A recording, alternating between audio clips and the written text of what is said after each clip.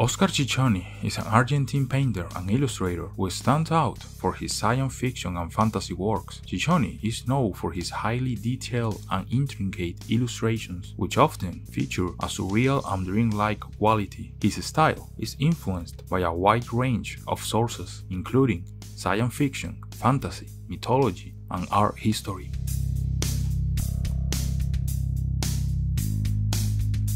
He was born in 1957 in Corral de Bustos, Córdoba, Argentina, and his artistic journey began in his childhood when he started drawing and painting at a very young age in a self-taught way.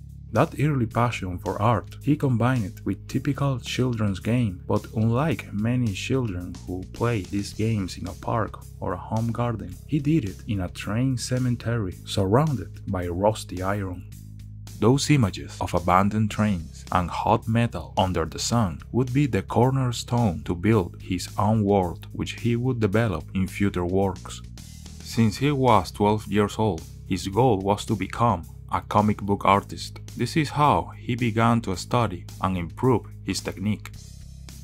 When he was 70 years old, he took advantage of a school trip to escape and go to Buenos Aires to look for a job. He went to the offices of one of the most important publishing houses in the city, Ediciones Record. At first, they told him that there was no possibility of hiring him. Maybe it didn't help that he was wearing his school uniform and with his school folder where he made his drawings. But by a stroke of luck, the director of the publishing house, Juan Zanotto, began to look at his drawing while he was answering a phone call, and when he saw a drawing that interested him about the rest, he hung up the call, called the art director, and after 5 minutes, they gave Oscar a script.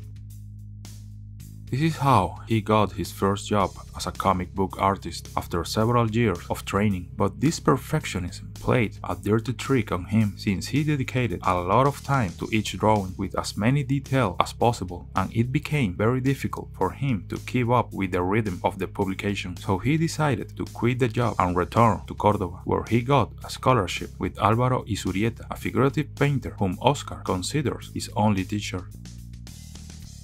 With this painter, he learns, among other things, about color. During this period, he thought about redirecting his career toward painting, but he didn't feel that he fit in that field. It is then that he unites passion for comics and painting and decides to dedicate himself to illustration, which he considers as a one-picture comic book. Having defined what he wanted to do, he returned to Buenos Aires and began one of the most significant stages of his career. His work in Fierro magazine. Oscar Chichoni's work in Fierro magazine was very important and recognized. He was the creator of the logo and the first cover of the magazine in 1984, and he made a total of 35 covers for the publication. His illustrations showed striking and original scenes of science fiction, fantasy, humor, and eroticism. Chichoni was one of the most outstanding artists of Fierro magazine, which became a reference in Argentine comics. From the cover number 1, everything came from absolute freedom. They never asked me to do anything or made the slightest suggestion. That made the covers of Fierro perhaps the best thing I did in my career as an illustrator. Then those covers went around the world and earned me a number of international awards that I would never have expected. Today I reach any country in the world and there is always someone who remembers those covers, especially those published by heavy metal. His work in this magazine makes him a sought-after artist for other publications. He worked as a cover artist and illustrator for the science fiction magazine El Péndulo. He did covers for the publishing house Minotauro. Among the most remembered are More Than Human by Theodore Sturgeon, The Lord of the Rings by J.R.R. Tolkien, or Childhood's End by Arthur C. Clarke.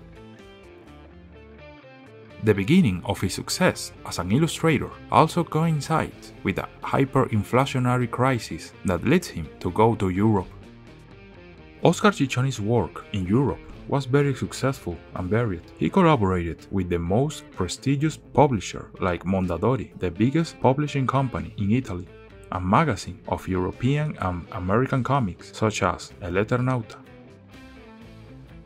Son 84, Heavy Metal, among others.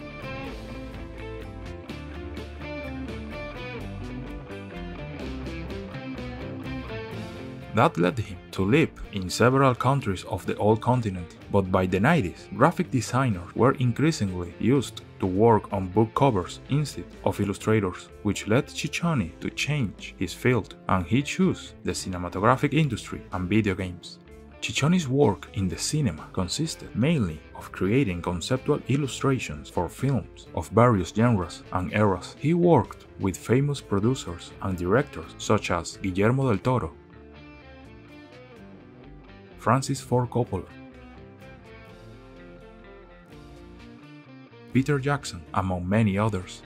In 1995, he collaborated with Eugenio Zanetti in the art direction of the film Restoration by Michael Hoffman. This work earned Zanetti an Academy Award, a merit that was due in large part to the contribution of Chichoni.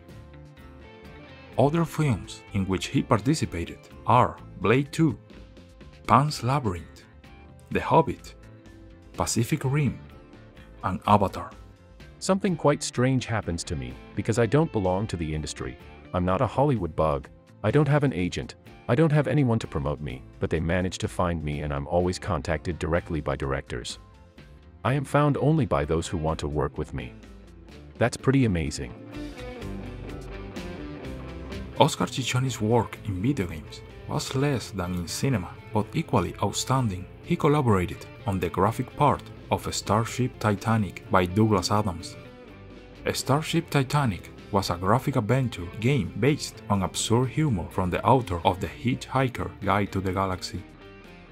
He also worked on the game Just Cause, video game developed by Avalanche Studios and Eidos Interactive in 2006. In it, the player will be Rico Rodriguez, a CIA agent infiltrated on the fictional island of San Esperito, which is in the hands of a dictator who possesses weapons of mass destruction. Oscar Chichoni is a true out of the ordinary, a striking illustrator with a captivating and spectacular technique, with a masterful use of color and texture. Beyond his technical skill and creativity, Chichoni's work also reflects the world of his own that he was been building since he was a child, playing surrounded by ruined metal. Many of his images deal with the impact of technology on human experience. Overall, Chichoni's work represents a significant contribution to the profession of illustration, both in terms of technical prowess and cultural impact. His legacy continues to inspire and teach illustrators throughout the world.